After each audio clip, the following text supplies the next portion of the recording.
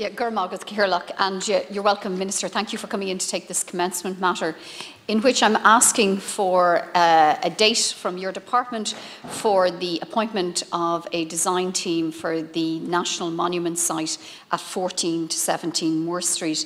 Minister, it's more than 106 years since the rebels, the 1916 rebels, including Pearse and McDermott and Connolly and Plunkett, surrendered on Moore Street here in the heart of our capital.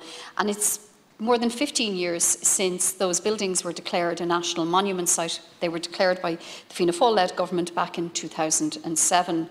From when I was first elected as a city councillor in Dublin City, I've worked with relatives, with traders on the street, with my own colleagues at City Council, to not just protect, but also to seek restoration and commemoration on that site.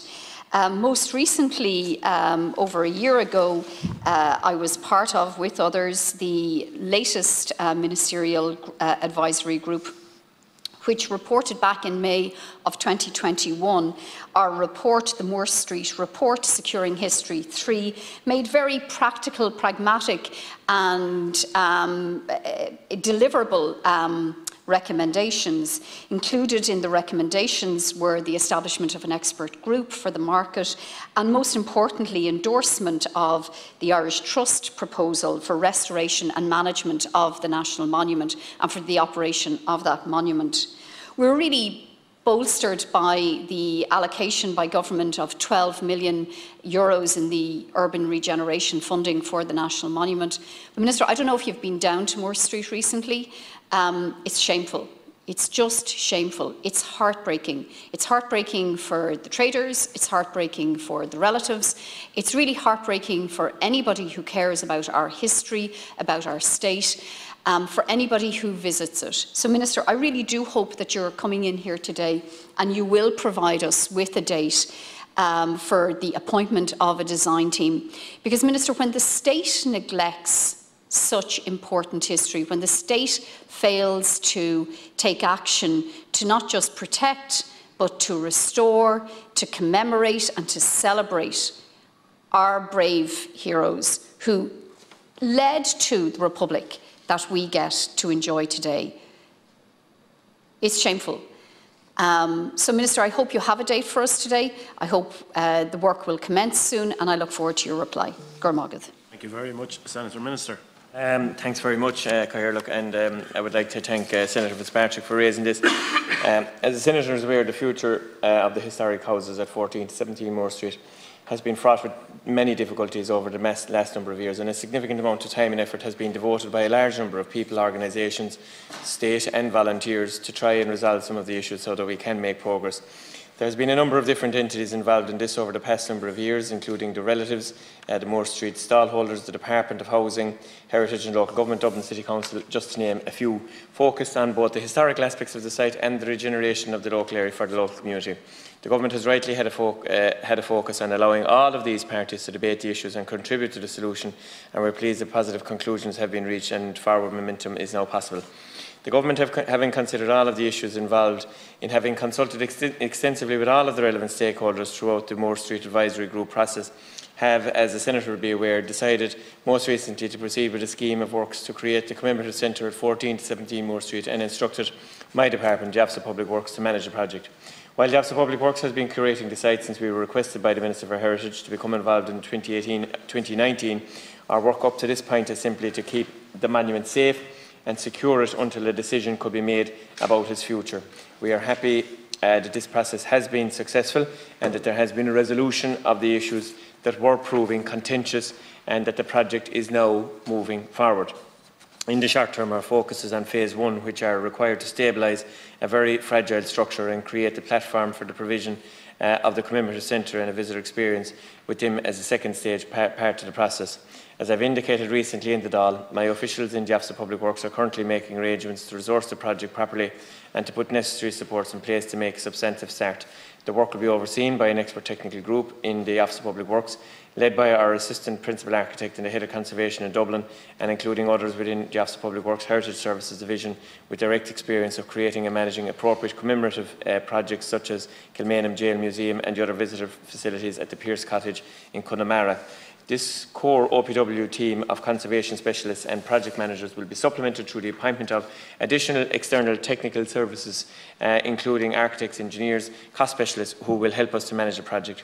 OPW hope to conclude the relative formalities with these professionals within the next 3 to 4 weeks and will expect to be in a position to make formal appointments immediately thereafter, enabling us to get started on the design preparation works that need to be done before contractors can be engaged and work commenced on the site. Thank you very much. Minister, Senator Fitzpatrick. Minister, thank you for your reply. Am I to understand from that that works will commence within the next, that a design team will be appointed within the next 3 to 4 weeks? I hope that is what you're saying, because there's bewilderment. There genuinely is bewilderment as to what is going on. It's over a year since the recommendations, the report was submitted. The recommendations were accepted. They were endorsed. They've been backed with 12 million of public funding.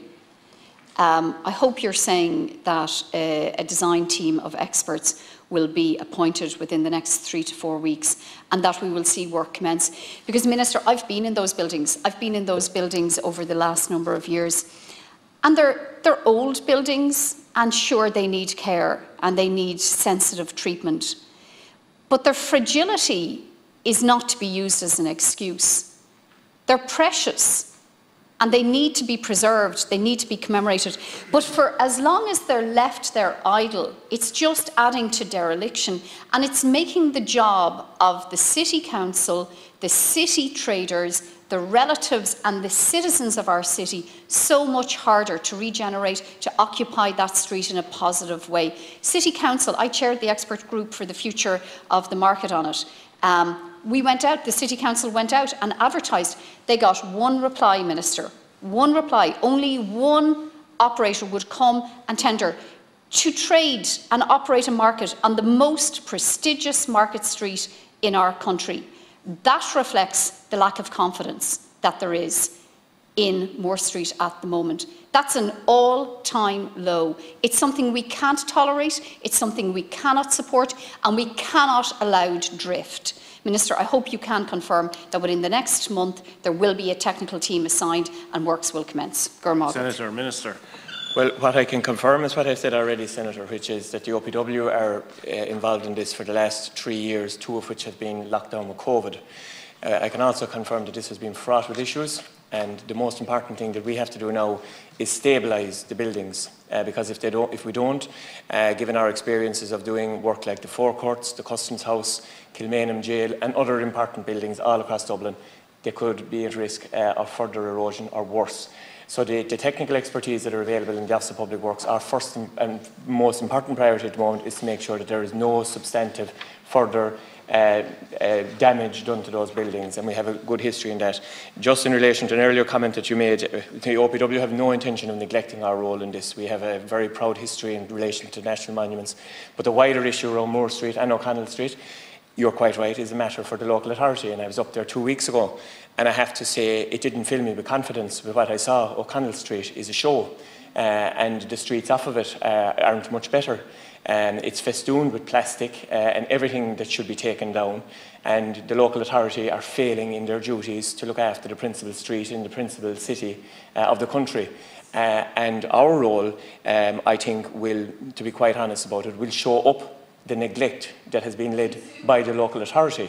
But I wouldn't stand in this room and suggest that for any minute the Office of Public Works have been anything other than respectful to the monument and all of the associated monuments, and we will look after them.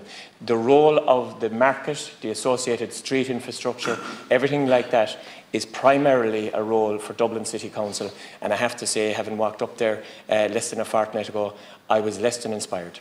Thank you.